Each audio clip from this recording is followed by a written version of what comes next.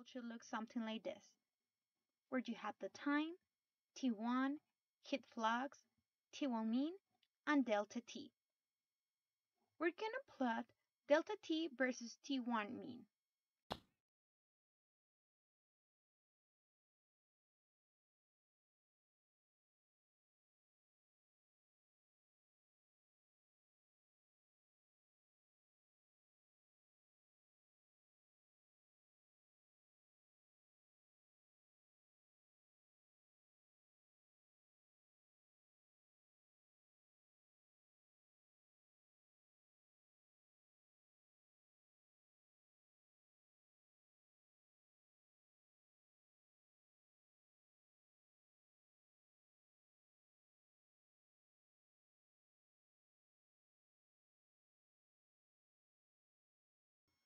Now we will calculate E1, which is the energy received by the reflector, and E4, which is the sensible heat gain.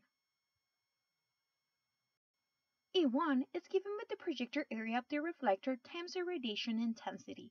E4 is given by the specific heat of copper times the mass times the difference in temperature over the time.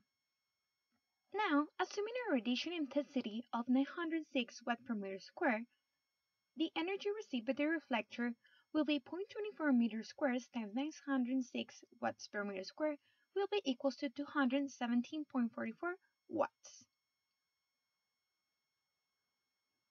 Assuming a difference of temperature of 6.6 Kelvin, E4, which is the sensible heat gain, will be equals to 419 joules per kilograms Kelvin times 2.84 kilograms times 6.6 kelvins over 60 seconds, which is equals to 130.89. The efficiency is given by E4 over E1, which in this case will be approximately to 60%. Thank you very much for watching. If you like this video, give it a thumbs up and subscribe.